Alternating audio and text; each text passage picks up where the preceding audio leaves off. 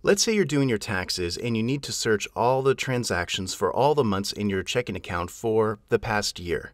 Or you just need to check something in your bank account and need to use a range of dates to find those transactions or that transaction. This video will show you how fast it can be done. So let's get into it. First thing you want to do is go to your bank account. For this video, I'm going to use TD Bank, but it's very similar no matter what bank you use. Then you want to log in. Put in your username or access card number as well as your password. I have my information blurred out for obvious reasons. Then click Login. Once you get to your accounts page, find the bank account you want to do your search in. For this, I'll use a checking account.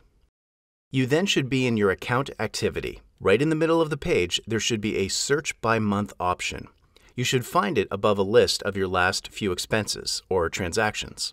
Just left-click on that and you'll see you can search by month or a range of months and years. For TD, you can search up to 18 months. If you need to go further back, you'll have to contact your bank. For this example, I'm going to do a search from January 1st, 2021 to December 31st, 2021. Once I've filled in all my information, I'm just going to left-click on the search button that is over on the right-hand side of the page. Now you'll see my transaction history below shows everything for the entire year of 2021. Now, some of you may need to print this information. Be careful and make sure you don't print it to a public printer or anywhere where your information could be shared or leaked out. To print, simply go up to the top of the page and roughly over on the right-hand side, left-click on Print.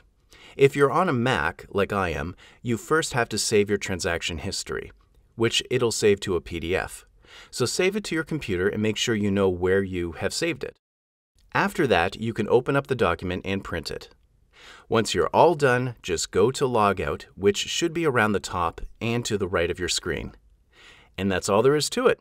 Be sure to like and subscribe so I can keep providing you with more free content.